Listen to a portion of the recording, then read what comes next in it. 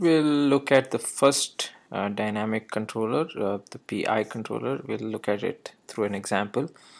Now we're given this plant g of s 1 divided by s plus 1 times s plus 2 plus times s plus 3, and we're supposed to design a PI controller here. We have some transient requirements. I'm going to have rise time equal to 0.9 seconds, and we have steady state error requirements. I want the steady state error equal to 0. The controller is obviously of this form. The transfer function for the controller d of s is kp plus ki divided by s. So you can also write it by cross multiplying here s, so you can also write it as kp times s plus ki divided by s. That is the root locus of our plant. The plant is the same as the loop transfer function here. Note that you always draw the root locus of the loop transfer function. Now for the given transient requirement, rise time equal to 0.9 seconds, we get omega n equal to 2.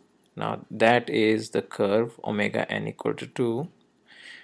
Now where this curve intersects the root locus, we get the desired location of the closed loop pole. That's right there. S naught is 0.8 plus 1.8 I.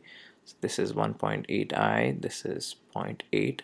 Now again, I'm eyeballing this. This is not really accurate, but just eyeballing this here.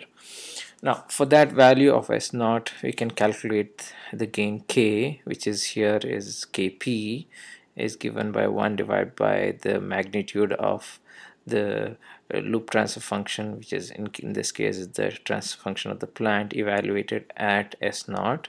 And I used MATLAB to compute that. You can do it using a calculator, and I found K as 11.14. Now we'll find steady state error. The steady state error is given by A equal to R divided by 1 plus Kp times G. A steady state error is ESS is given by limit as s tends to 0 s times E of s, which is limit of s tends to 0 s times R divided by 1 plus Kp times G. S is the step function, and then I substitute for G and Kp, and this is what my steady state error is going to look like. As s tends to 0, this s cancels with this s, these s's go to 0, therefore steady state error is 1 divided by 1 plus 11.14 divided by 6, which is around 0.35. Now remember that my steady state error requirement required me to have a steady state error of 0, so this doesn't satisfy, so we'll go and do a PI controller.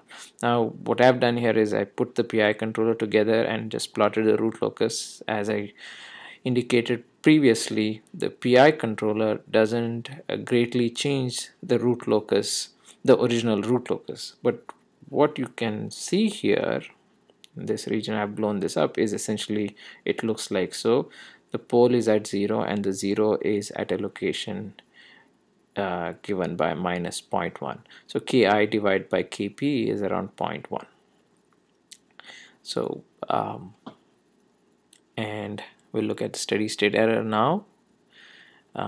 Same expression for error, but here we have, in addition to Kp and G, we have the PI dynamic, the I dynamics.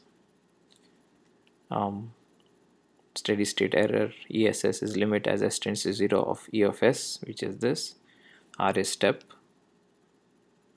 So this is the expression for steady state error. Now if you notice here, this s cancels with this s, all these s's go to 0, so this term becomes 1 by divided by 6.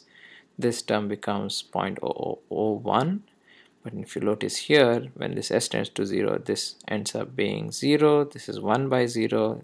That becomes infinity. Infinity times 11.4 is infinity. Infinity plus 1 is infinity. So that is 1 divided by 1 plus infinity, so which is 0. So we achieved our design goal.